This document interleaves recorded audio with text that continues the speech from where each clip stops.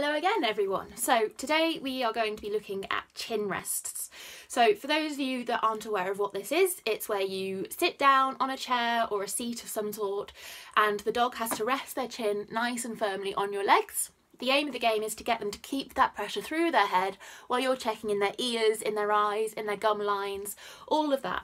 It relies a lot on trust between the dog and you, and it's basically us saying, if you're not comfortable with this, then we will back off.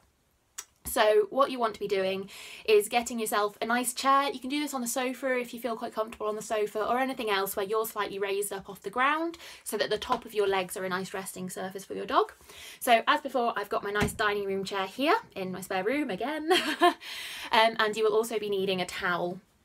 The towel is something for if you've got a bit of a drawly pup. My own pup has a bit of a cheese beard going on right now, hence the use for the towel.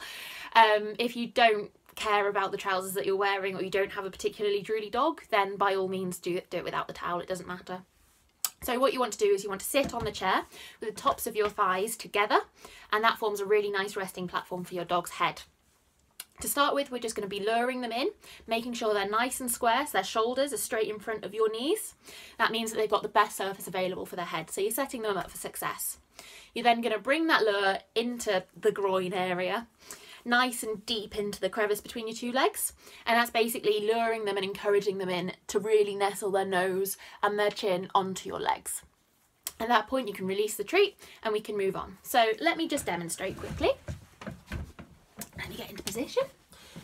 So you want to just drape the towel over your legs like so.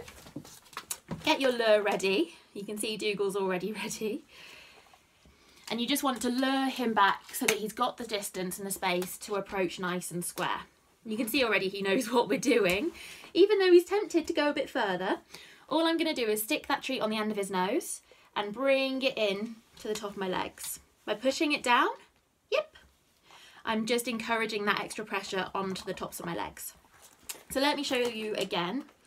So you want to bring that treat nice and far back so that he's encouraged to approach nice and straight, treat between the legs, yep, using that vocal marker when you feel that pressure. At this point you want to do it instantaneously, so as soon as that pressure goes down, you're going to be yipping and rewarding. Yip, good boy.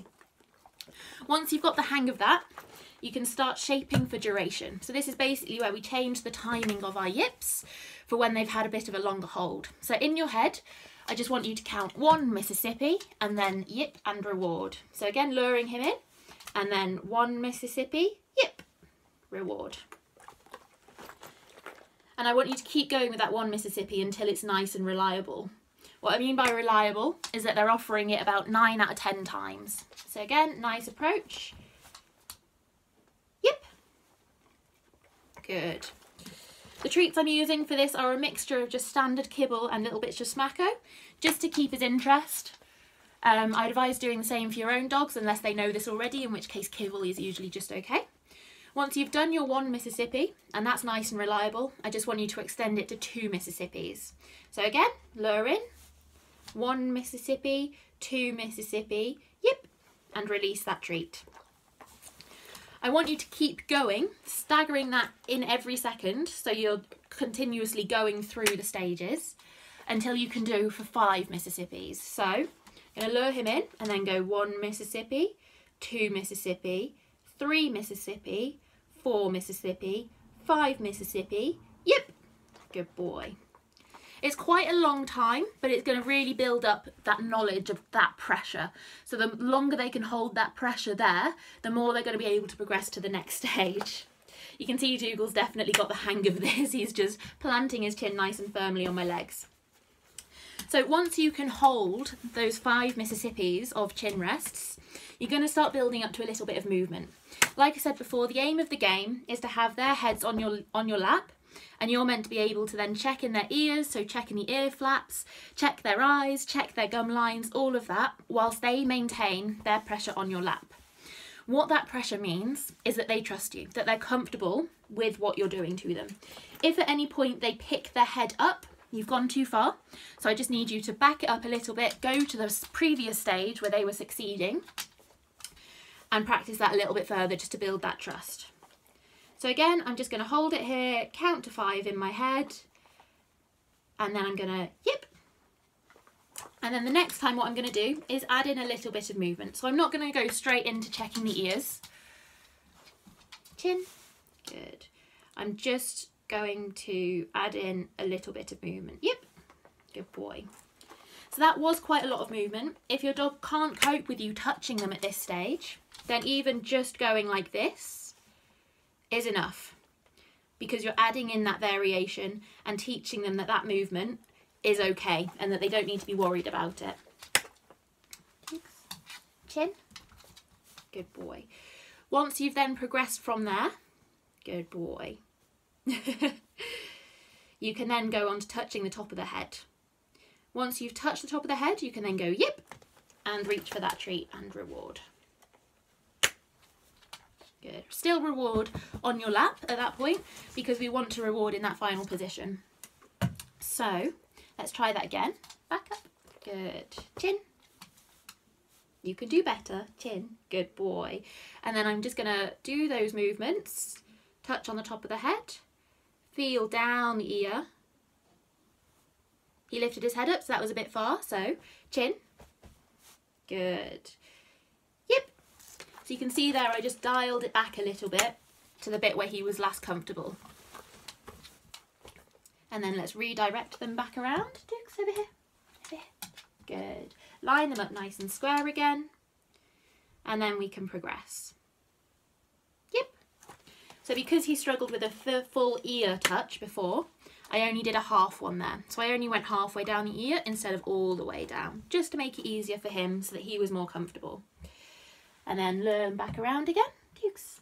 Yeah, good. Chin. And then you can slowly, slowly progress it up. Yep. So there he let me do the full ear, which is why I rewarded him for that. Chin. Good. And then you can start building it up. So now I'm going to lift. Yip. And you can see there that he trusted me to do that. So I yipped and rewarded him for letting me have a look in.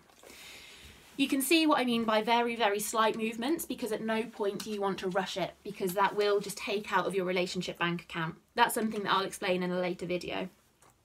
Good. Good boy. Okay, so checking that lower eyelid was too far, but the upper eyelid was fine. So chin, you can do better. Good. Yep. So I don't mind if they lift their head up once you've already yipped them, because that marker is pinpointing exactly what you're treating them for. Yep. So exactly like there, he kept his head nice and planted down on my legs, and then lifted it up once I marked him, which was fine. So I'll do one more. Yep. Lovely. And then once you're done, just give the finish command. And then we can take the towel away. And that's it. So in terms of the finish command, I understand that that might be something that's a bit new to you. So we'll do a video based on that as well later on. But hopefully that all makes sense. If you do have any questions, then you can shoot me an email or a text, or just comment down below and we can have a bit of a discussion about it. But otherwise, have fun practicing that one at home, and I look forward to seeing all of your videos. I'll see you all soon. Bye.